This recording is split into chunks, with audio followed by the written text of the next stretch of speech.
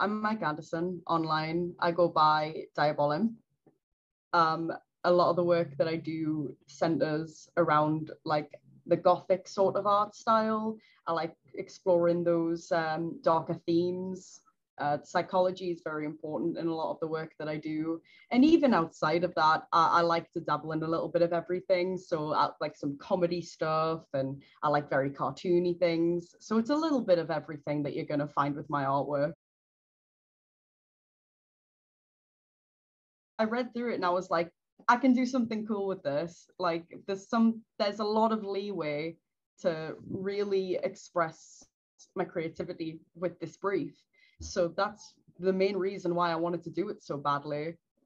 Well, to be fair, it was quite short. First of all, usually getting a brief, there's a lot like make sure that this is in it, make sure that you do this, and it has to be animated in this way. You have to use these colors, sort of situation. But the brief itself was just, can you make an animation about legacy that is 1 minute and 30 seconds?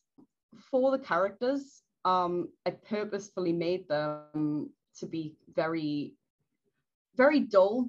I'd say like I want them to be stylistically distinctive, so that it was like interesting to look at. But I made them like a blank slate almost because I wanted it to represent that like anyone can be put in this situation. You can project yourself onto either or, and you can either be someone who was negatively affected or positively impacted. And I want people to be able to look at that and not see like a caricature that they can distinct themselves from. I want them to be able to be all like, that could be me.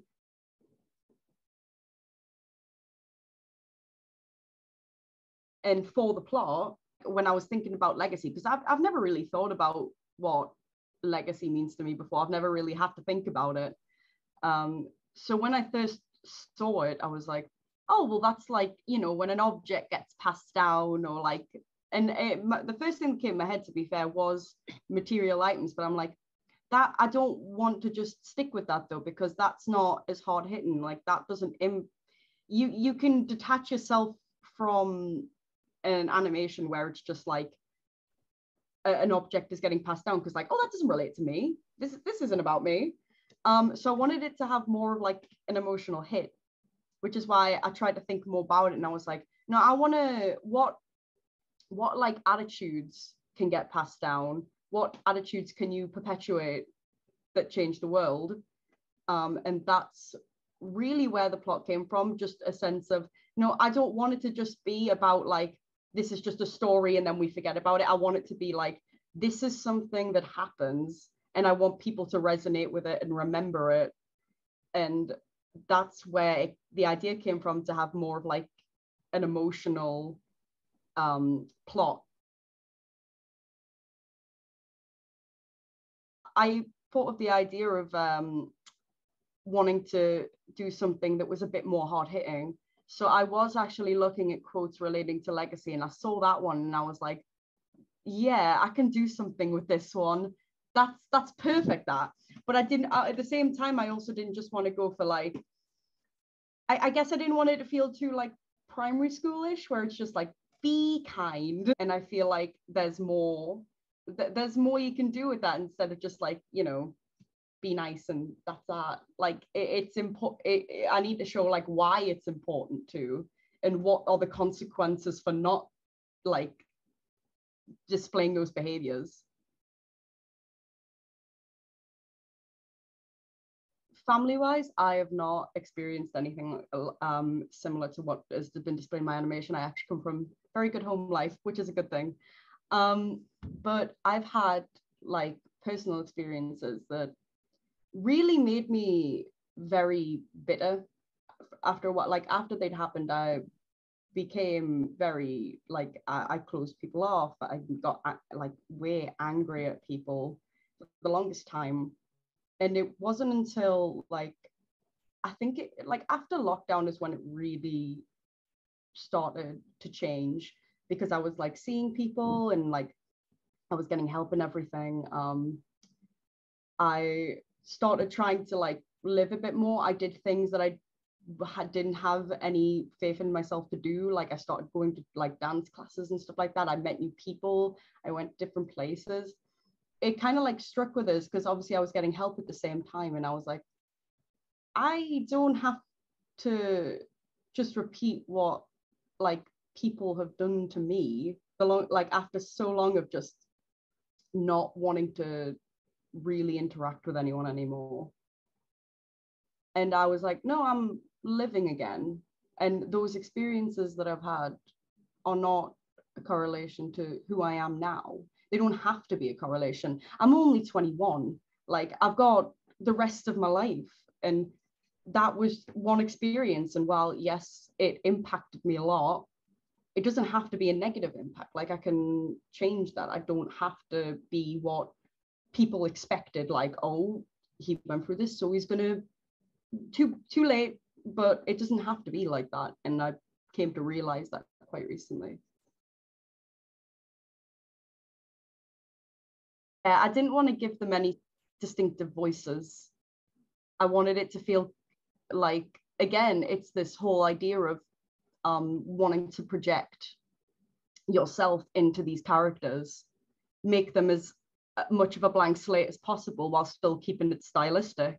And for the sound, I wanted like there's these little like noises and stuff that I put in, like the clock ticking and stuff like that. It just, even the heels clicking is like the mother walks away, stuff like that. It's very little things, but it's so good at setting the tone, and it's so good at making her seem way more like she's been corrupted by life, and it's so much more like powerful to see that when you've just got these like quiet noises. The music in the background's very dulled, but the sound effects, they're very carefully chosen to just be all like, this woman's been corrupted and she is not going to turn away from that anymore.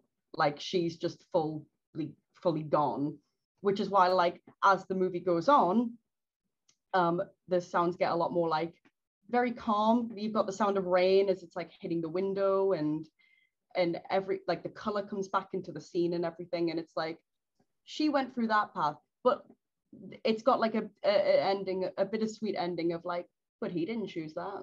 He's not like that. So do you have to be like that? Proud because I feel like I did what I set out to do, like send a powerful message, and I really like dug deep into that sort of like personal territory, made something that resonated with a lot of other people. I had people coming up to me afterwards, like the performers, when they were saying like, oh, when I first watched this I cried, and I was like, then I set out what I aim to do. I'm obviously I'm not just like going around trying to make people cry and everything, but I hope that the emotional aspect, yes, but I hope that if anyone is in like a similar situation at that current point in time and sees that film, that they can look at it and then they can reflect it on themselves and recognize that they're in that situation, but then also come to the conclusion that they can get out of it and that they don't have to perpetuate the behaviors of the people they're around, whether that be like just being around people with, who are negative, or like they're in an abusive situation, that they don't have to perpetuate what they did. And there is more life than like outside of this bubble that you've been trapped in for so long. And even then, even if someone is not in a situation like that, or has never been in a situation like that, it can show them the warning signs of those situations so that they don't ever have to experience them. Or maybe they can empathize with someone who is in that situation, that they know. There's a lot of things that can be taken out of it, no matter who you are or what you've experienced.